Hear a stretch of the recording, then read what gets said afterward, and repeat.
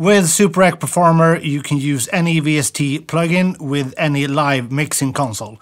At least that's the idea. But let's have a closer look at how to set all of this up with the Allen Heat DLive mixing console. It's actually easier than you might think, but there are a few pitfalls, so let's make sure you get everything right.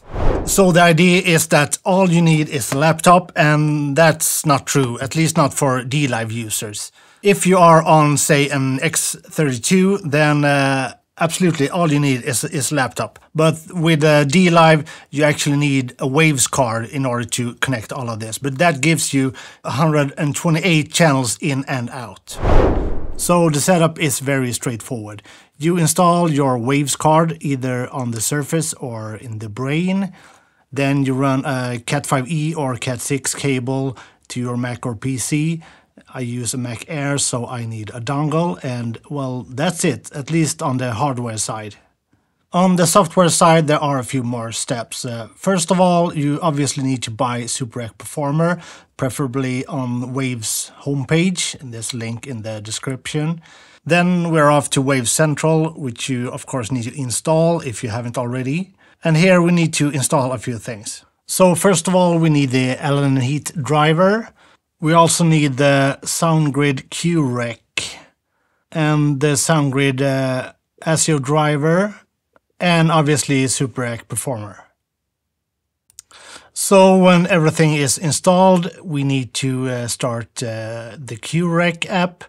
And here we need to choose the driver for the network card and then choose the device. And in this case, there's only one, so choose that one. Then I set the buffer size to the lowest setting for the least amount of latency, and then choose all the available channels, because I'm multi-tracking this as well, so I need all of the channels. And with all this done, we can open SuperRack Performer, and let's go to the audio setup and make sure that the device is set to Waves SoundGrid, and the sample rate should be synced already, but if not, make sure that's the same sample rate as the mixing console. And again, I go for the lowest buffer size. Alright, so everything is synced. Now we need to do all the patching. So on the DLive, let's go to the I/O settings and to the Surface output sockets, because in this case the Waves card is installed in the Surface. And it's I/O port 4. So what I do is that I use the first 64 channels for virtual sound check and recording. Well, in this case, the first 48 channels, because there were so few channels. And in this case, channel 49 and up is for SuperRack Performer. So there are essentially two ways to patch things into SuperRack Performer. And let's start with the main bus. Here we go to Insert A and engage it and make sure that it's set to digital. And then we need to choose a send channel. So let's select Surface I/O port 4, since that's the Waves card. And then we just need to choose two available channels. And in this case, let's use 49 and 50. And then we need to set the return channels. And I usually just use the same numbers, so I keep things in order.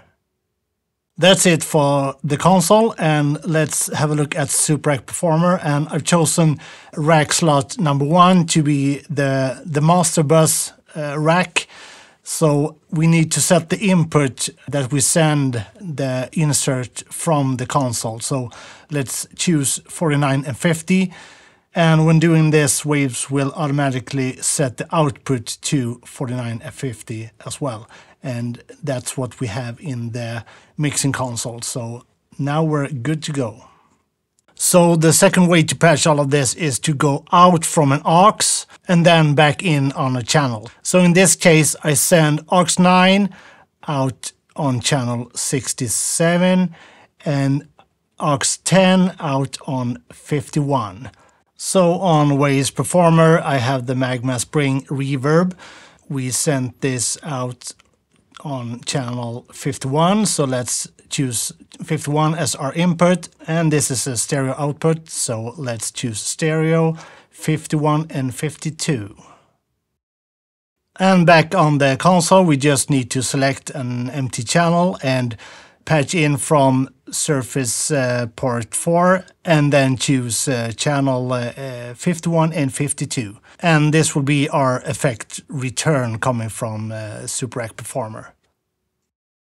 So with this setup, I have an insert on the master bus with the F6 and the Magma BB tubes. I also have an effect send going into this Magma Spring reverb and returning on a channel on the console. And with SuperRack Performer, you can use any VST plugin. Just pay attention to the latency, because this is not as fast as SuperRack. SuperRack Performer, in my experience, introduced more latency than the normal SuperRack. Then again, I can do all of this with just one laptop, so it's very, very easy. All right, that's it. Let me know if you have any questions. Take care.